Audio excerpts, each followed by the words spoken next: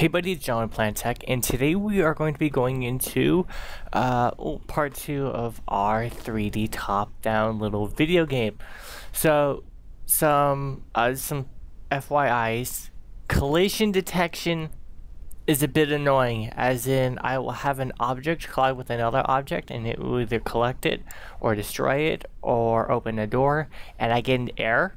So I've hopped onto the forum and I'm like, okay guys, here's the file, see what you can do. Is it just me or is it a bug in the actual system? So to get around that, what I have done is I have, like for example, this door right here actually has line of sight. So I set the line of sight to be basically a 360 circle around this door. If it either touches the door, because it's a solid so you can't pass through it, or gets near it, it's going to disappear. Trying to work around that to where it will just move. So it's a standard like 2D top-down shooter, but I'm working on that right now. So basically what I have done, and actually this video will have the file down below so you guys can play around with it, is that these are just textured 3D objects. So these are all like 3D walls and everything. I could probably just use a Q3d sprite, which is also a 2D object, but at that point, if any of you know 3D stuff, is that it's a plane. So it's similar to just doing a so technically a 2D game just uses a bunch of planes and they're all stacked on top of each other in layers. And 3D planes are kind of the same, but not really. They can actually be, you know, moved in different ways and everything. But I got some 3D objects here, so these are all 3D objects. So in case I wanted to change the point of view, you could actually see depth and everything. Now what I'm going to do is I'm going to actually retexture all of these walls so that it will actually look like a top-down wall, and I'm going to put in some 3D objects such as chairs, cylinders, and all that type of stuff. What I may end up doing is that the 3D object is the player is actually a 3D cube or whatever. So what I maybe end up doing it is just replacing it with 3D animated sprites. So he's 2D, but he's acting inside of a top-down 3D actual world. And then we have a door, and then I'm actually working on a small little environment for him to work on.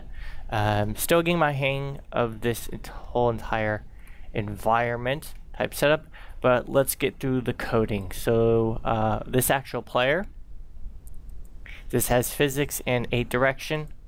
This door has solid line of sight and custom movement.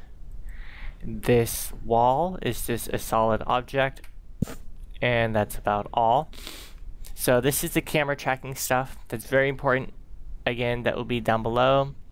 We have the controlling stuff, and then we get on to the stuff that I've added. So as part of movement, etc.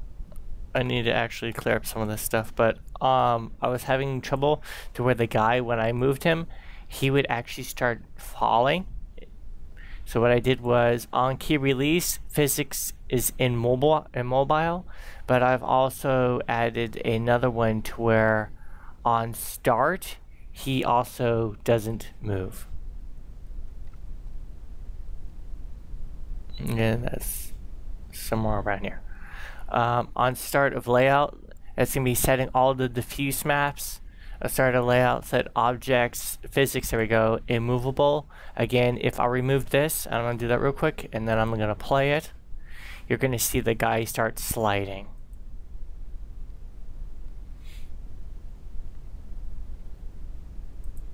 So if I remove that, if I replace that or put that back, and start it up, he stays, and then every time we move, we're done, or like that. And then the actual door is right over here. Boom. I always imagine it going up and down, and then he needs to move over here.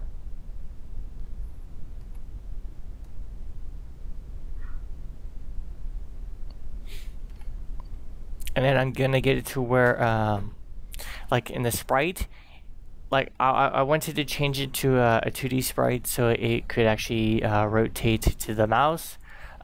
Still having some issues on that on the actual 3D guy. Again, I'm using the 3D walls as you can see right now, because as you move around, you can see the sides of the walls. Now I'm going to be retexturing these walls, so they'll actually have a side texture and then a top texture, so it'll look more realistic. Or I'm thinking of more of a mystery, top-down mystery game, to where you click on stuff and he interacts with it, like a sci-fi. I don't want to say aliens, but in that type of mystery, to where something's gone wrong and you have to find out what it is.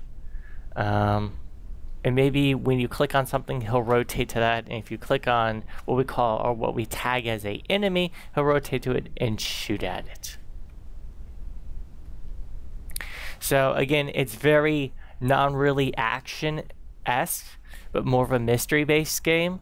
But it's dealing in 3D. So I don't want to super push this engine to where it might not be able to handle it, and then you guys start complaining, saying, hey, you promised a full 3D environment. Yeah, this is a full 3D environment. It's dealing with a 2D game engine. Also, if you move this over to Congregate or a Flash-based browser, and it's rendering all of this, it may be slow. So again, you guys have to work with stuff that you're going to have to work up to basically build your dream, and then go up from there, saying, okay, this is the bare minimum. You know, the textures may be 128 by 128 or 512 by 512 or whatever. You may not be able to build high polygon environments. And then on the door, on starter layout, Q3d has line of sight cone of 360. That means it's going to be able to see all around the door. It has line of sight to change line of sight to main object, change collider type to none, so the character could walk right through, and so set material opacity to 100, so transparent on, so the door just basically disappears as though it were going up or down. Else, change collider type to box with some material opacity to 0 and transparency off. So at this point, it sees it. Oh, you're really, really close. I'm going to disappear. You're going to be able to pass through the, basically you are still passing through the door, even though it looks like it's vanished. And then it's going to reappear when you're out of sight. So it's basically a fake door. Again, I'm going to work on this entire mystery room area, put in a couple more 3D objects from some asset packs that I have, and then start refining this and working to show you guys a more little in-depth top-down shooter. Add in some enemies. Guys, comment down below if you want a full 3D animated player. I mean, he is a 3D model. I may have to use a little polygon. Or would you like to see a 2D sprite animated top-down? Or would you like to see an option for both? Or an option screen to where you can say, I want to, where you can modify graphics. So 2D environment with 3D player, or 3D player, or a 2D player, or whatever type of options. Put those type of options that you would like to see down below. I'm going to put them in. And then after we finish with this test room, so after we get the player up, we got the doors working, hopefully the guys on the Construct 2 forum will be able to finish the sprite tutorial. We are going to start working on more of a more finished, refined game. So an outdoor environment, vehicles. I would like to put some sort of like two-person multiplayer. I'm going to be doing that with a space game that I'm actually currently almost ready to record to. So a lot to do on this. Again, small project, but with a lot of stuff in the project. Yeah, again, comment down below, guys. Like and subscribe if you want to, and I'll see you guys in the next video. It should be up in the next 3 days. So see you then. Bye.